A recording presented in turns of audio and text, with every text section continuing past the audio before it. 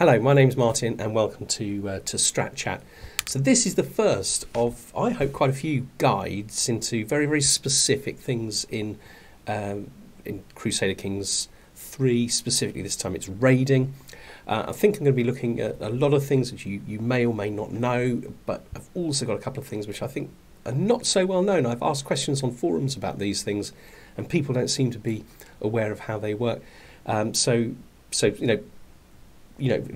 watch this through. I hope you enjoy the whole thing. There are time stamps, so if you want to zoom to certain aspects, then of course feel free to go ahead and do that. So raiding, the first thing to point out is or to talk about really is who can raid, and this is very, very straightforward. If you are a feudal or a clan type government, you generally speaking can't raid. If you are tribal, you can. That's the big thing. So in the tribal, you can look at government types. So this is in the 867 start. You can see this huge area here of tribal governments. All of these can raid.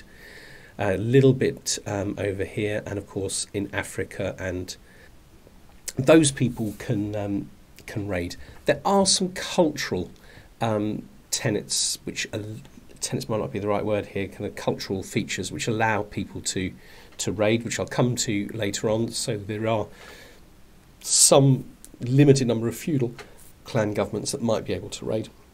You might be able to design your culture so that you can raid even after you become feudal or clan, but we'll have a look at that a little bit later on.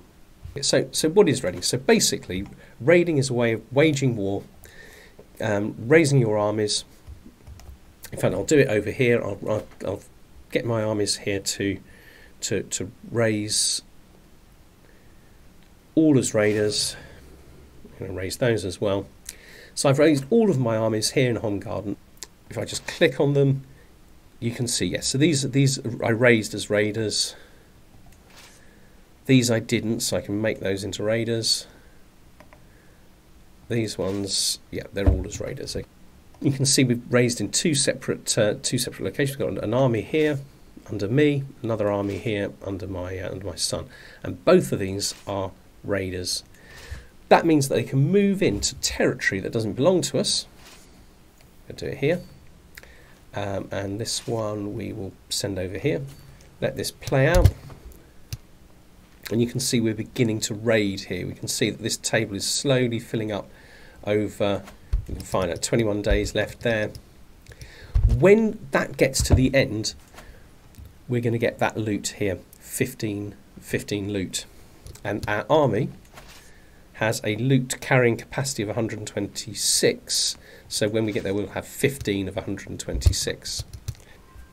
Okay, so we had another result there as well. So we also took somebody in the siege. So as we took it, captured somebody, captured the chieftain. Okay, so he might be quite a valuable character to ransom, for example. So in fact, yeah, he'll give me 22 to release him. It's often worth on raiding just releasing kind of noble people that you happen to find along the way. And then what you want to do is look for another target. So we got our father here. No, it's our son, isn't it? Over here is begun raiding this place. We can go over to there and we can raid. There are some rules about who you can raid. So, for example, you cannot raid somebody with whom you have a truce. Now, we don't have a truce with anybody at the moment, but truces are here in the kind of diplomacy section. They normally come from you having attacked somebody and perhaps taken a county off them. And as a part of the kind of peace treaty, you have a truce for 5 years. If you've got a truce, you can't raid. A number of times I've raised my forces, sent them off somewhere, go, why can't they? Well, they don't seem to be doing anything. That often is the reason. Obviously, you can't raid people with whom you have an alliance, nor can you raid the realms of your own liege. Now, Rurik here is the top of his own realm. He doesn't have a liege, but if we did, we wouldn't be able to attack fellow vassals. It's also no point in going to counties that have a bigger garrison than you. I'm going to give you a really, really good example of this. Now, as Rurik, I took all my raiders down through the rivers into the Black Sea to raid Byzantium. I thought I was being very clever. Byzantium has a garrison of 3,500 at the moment, which means that in order to raid it, you need to have 3,500 at least in your army. Now, what happened when I went down there is I was raiding very successfully. It was going down. It goes down quite slowly because the fort level is so high here, but it was going down, and I was going to get this 105 loot. And attrition caused my army to drop below 3,500 or whatever the garrison was at the time. And at first I didn't understand what had happened. It was only afterwards that I thought back and realised what had happened. You need to also consider that when you're thinking about your targets. Is your army actually big enough to raid these places? But you can see how I can use these guys to kind of like staying fairly close together is the basic idea, because if somebody comes out to fight us, we don't want to be too isolated.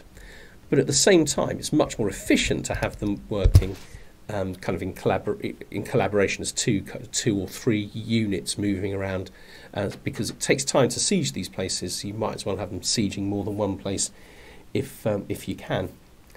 So I think you should plan raids carefully. Okay, so the first is check for loot. So if I'm thinking about raiding up here, I'm going to have a little look. Yep, they got some loot. This is right at the beginning of a game, so nobody's been around raiding yet. But these two only have 3. So I might be thinking, I quite fancy going up to Kakis Salmi, but is it really worth my time going and raiding these places? So perhaps think about, are there lots of places together? So we've got a 15 there, but we only got a 3 there. So this looks like a relatively poor area. Might still be worth raiding it, but you need to kind of like evaluate that, because there are some costs to raiding too, which we'll come to. Check it's a valid target. We've already talked about that. Check the power of your target. So this is quite a good example, really.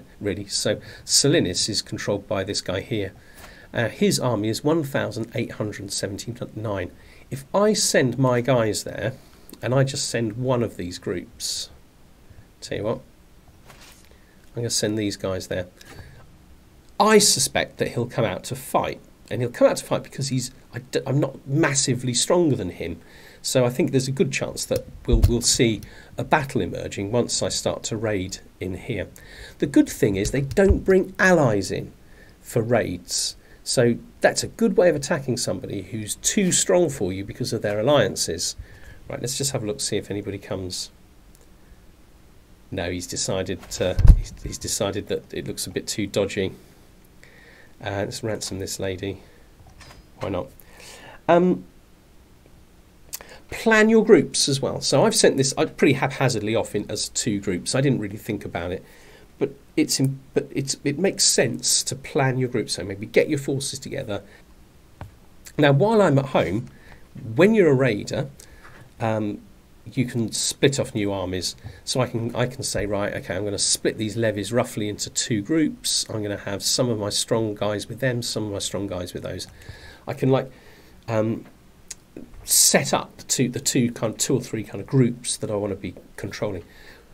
Raiders can't do that in enemy territory. They can do it in ordinary armies can, but raiding armies can't split up once they're in enemy territories. So that's kind of a little bit of tactical inflexibility that you get that you need to think about. So that's why you need to kind of plan raids. Okay, so if I was going to raid all around here, I'd probably raise all of my armies in the same place here, and then split them up into 2 or 3 constituent armies and send them off in their various ways.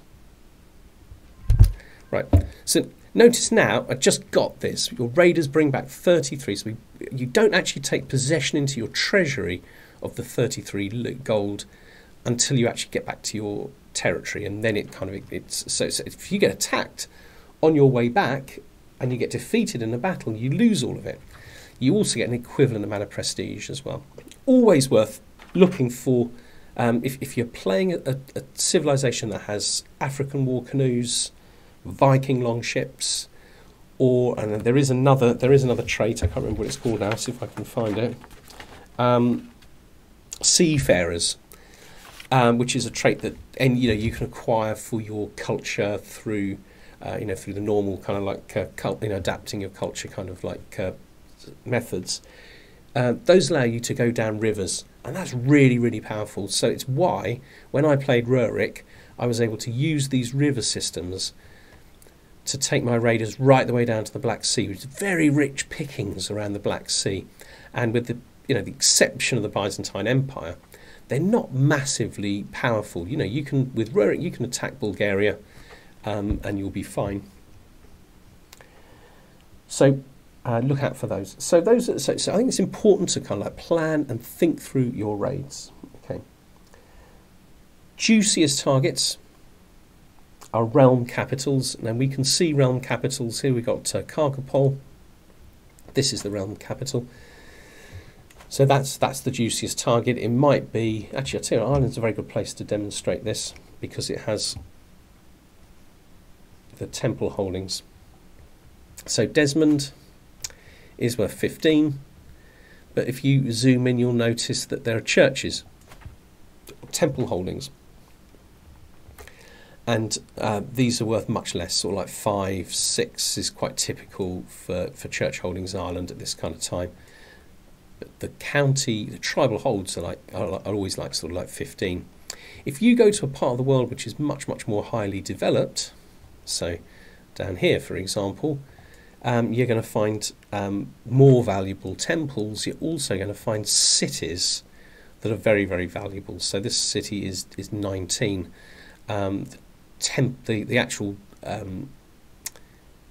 county capital is 28. So these are much more highly developed areas. Of course, if you're raiding more highly developed areas, you want to make sure that they're not also very, very well defended. Yes, so look for developed cities and temples, realm capitals, more developed land. So what do you get? So you get the loot. Normally takes you a few weeks to complete it, depending on the defences of the place that you're raiding. You'll get the loot. You will also, when you get home, you will also get prestige equal to the gold that you've looted. There's a good chance of you taking hostages, and those can be sold back or potentially recruited and or executed or whatever it is that you want to do with them. Okay, so that's sort of the basic kind of like mechanics.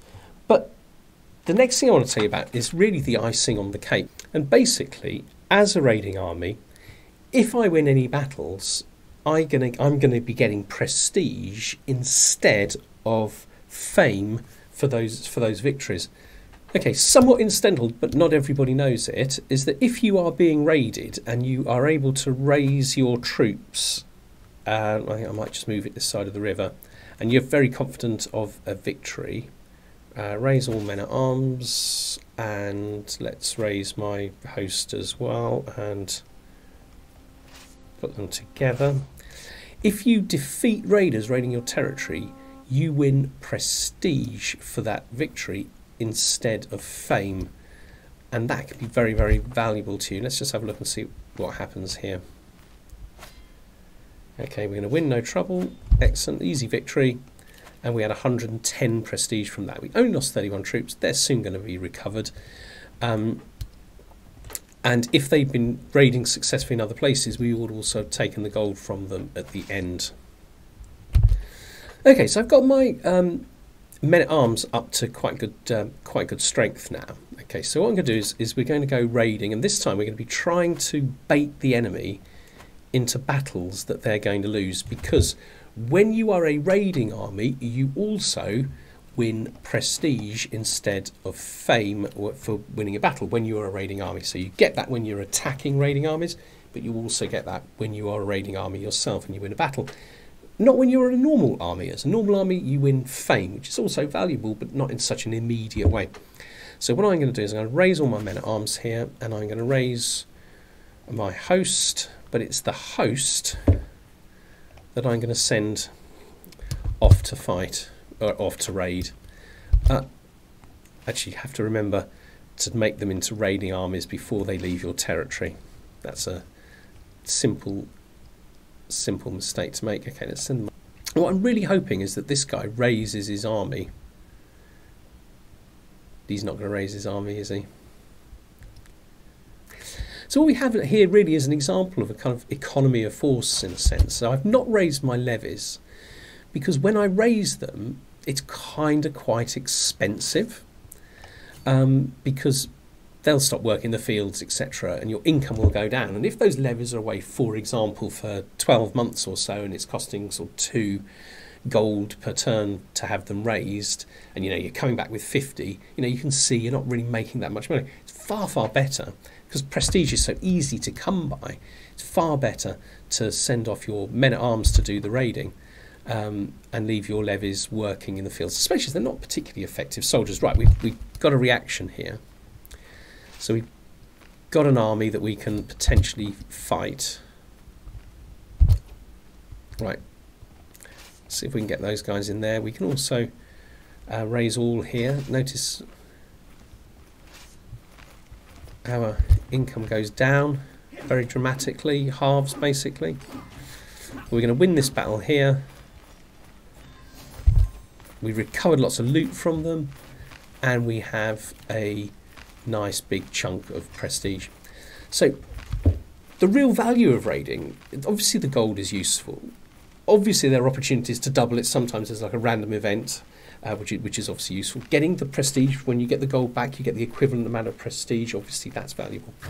But very, very often, and like when I was playing Rurik, very, very often, the only reason I was raiding was to try and cause these wars. And you notice in that one how, I mean, it wasn't the best example, but sometimes you can kind of bait the people you're raiding into raising their army to fight a relatively small raider. But it's near your border, and you can raise the rest of your guys really quickly and win a big battle. The prestige win from those battles is very, very super effective. That's the icing on the cake, I think, with raiding, especially with a few traits which I'll come to and mention in a moment. So just thinking about things you can do to improve your raiders. Obviously a strong army is very, very valuable. If you can get the Reaver perk, or the Reaver ability, Reavers have 75% attrition reduction. Attrition is the real problem for raiders, because you're going into foreign territory and the guys start dying straight away. 75% reduction in attrition is very, very valuable indeed. It means that not only is your army getting smaller much more slowly, so you can stay on campaign longer, but it also means that when you come back, because you've lost less men, it's less time to kind of rebuild your army. Now that Reaver trait also doubles raid speed, so altogether that's a very, very valuable trait. And I believe you can get it by leading. If your leader leads, I don't know, a certain number of raids, I think you can win the Reaver trait, or of course you might get it randomly. The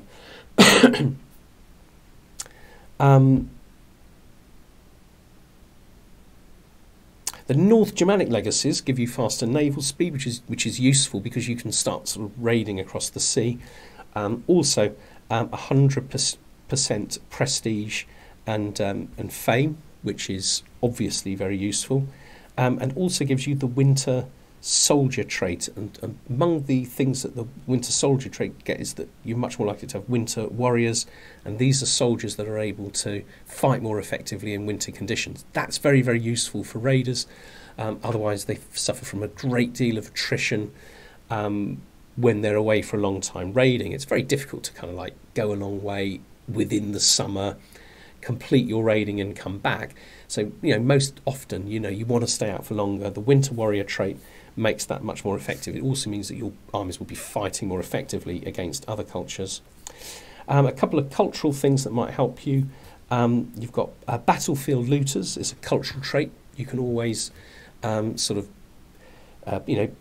your culture and gain battlefield looters. This gives you more money, more gold, and less prestige. That's the effect of that one, and that might be useful later in the game, perhaps if you are not feudal but still have the option to loot, and we'll talk about why that might be, that you might have that in a minute. Winter warriors, obviously a very good trait. Practiced pirates is another cultural trait, and practiced pirates means that you can still raid even if you are feudal or if you are clan. It has the effect of reducing the amount of prestige that you get, but increasing the amount of money that you get. That, with battlefield looters, could be a very, very effective way to go, because prestige becomes less valuable to feudal and clan leaders. Gold becomes more important. The seafarer cultural trait is useful. Seafarer allows you to go down rivers, and going down rivers just makes a massive, massive difference. You know, when I played Rurik recently, I was able to use, I can't even see them here, but there's rivers going all the way down here to the Black Sea, which is a really, really good place to raid. Very, very rich, but some of these places are not overly strong. You'll be a little bit careful of the Byzantine Empire and Khazarians. But you can raid very quickly because the places are on the shore. You know, you've got 11 loot there, you've got 14 there. If you go up this river,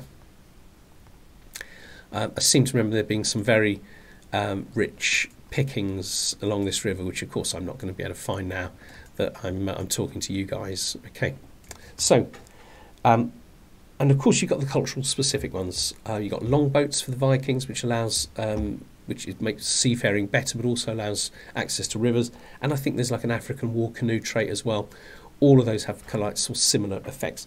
So as you can see, I hope, raiding is super overpowered in the game, but you do need to plan it. You do need to think carefully. You do need to organise and structure your armies before they go out. But once you are raiding in somebody else's territories, you can no longer split your forces. So you need to kind of like plan that before you go out. Plan them into little groups. Try to bait the enemy into battles they're going to lose dramatically. All of those things are super useful. I just want to show you one last thing, and that is the Dynasty Legacy tree. Legacies. So if you are of North Germanic, if you're North Germanic culture, you have these additional two legacy trees up at the top. This is the one we're interested in for raiding pillage, because sea wolves, that actually doubles the amount of fame and prestige that you get from battles. Those battles that were just fighting against raiders suddenly become incredibly rich pickings in terms of like gaining lots and lots of prestige, and increased naval speed. Things like that are obviously useful. And all the way up here you find capabilities which are going to help you in raiding. This one increases your loot capacity. It also allows you to increase the size of your heavy infantry regiments. This one increases the amount of gold you get from ransoms, and you gain prestige when you're ransoming prisoners. You're also more likely to get imprisoned characters after successful raids and sieges. So you can see this legacy tree, if you are a practiced pirate, if your job is going to be to make a lot of your wealth from raiding, it's going to be very, very successful. As a tribal leader, troops cost prestige. If you can get bucketfuls of prestige from raiding, then you can build your army very, very quickly. But just recently I played against, I played as a Rurik kid, and I formed the Empire of Russia. Not actually as Rurik, he died, but his great-grandson Helgi was the Emperor of Russia. Was carrying on raiding, was still tribal, was carrying on raiding, and was taking over, and was coming back with so much prestige that we were able to like sort of build up these buildings very, very quickly as we're working towards becoming feudal. Now I've made some notes, and those notes are going to be put onto my Patreon. If you decide to join my Patreon, I'd be very, very grateful if you did. It's only £1 on the lowest tier. You'd be able to download those notes. It's not like an essay or anything like that. It does kind of like just list some bullet points of things that I've talked about today. I've even known people to go onto Patreon, sign up for it, download what they want, and then cancel it before they've even paid anything. I'm not even that bothered if you do that. But they are there. You can have a look at them, perhaps download them, and maybe a useful reminder as you're kind of like fine-tuning your raiding skills. Thank you very much. Hope that you got something out of it. Please put some comments at the bottom if you did. Say something, make some comments, say something that I got wrong, suggest something different about the style of my delivery or whatever, or anything like that. I'm very, very happy to hear about. Obviously happy to hear if you liked it and thought it was really good as well. And consider please liking and subscribing. Thank you very much. Bye-bye.